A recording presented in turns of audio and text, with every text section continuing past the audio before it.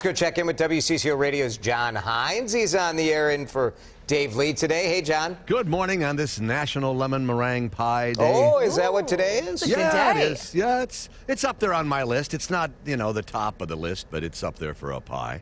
So, hey, I got to ask you guys. I know you mentioned this earlier this morning, and Jason, I know what a huge Taylor Swift fan you are. Sure. She's got the dollar deal going now. She's got a buck. She won. She won. So if you had that dollar, what would you do with it? I guess that's the question Taylor we're Swift trying to figure dollar? out. Yeah. Don't you frame it like, I think if he pays in cash, you frame that dollar. Well, it's such a symbolic dollar, too. Right, I mean, right. what she was able to do.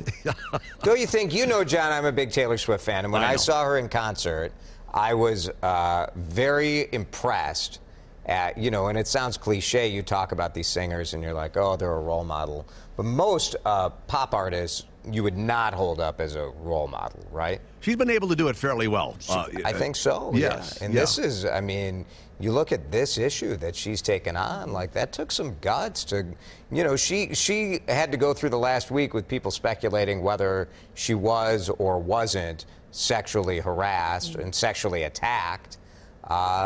And who wants to go through that? And she set out originally Pretty to impressive. do this in private. She didn't want this whole thing to go public. She wanted to just hold that guy accountable. And so she had her people call his boss. Yeah. Yep. But he was the one who made it You met her public. when she was just starting out, right, John? Before she had it, I think before she had a hit that was just coming on. Yes, Yeah. I had a chance to have dinner with Taylor Swift and her mother. We went out for dinner. I took them out, as a matter of fact. Nice.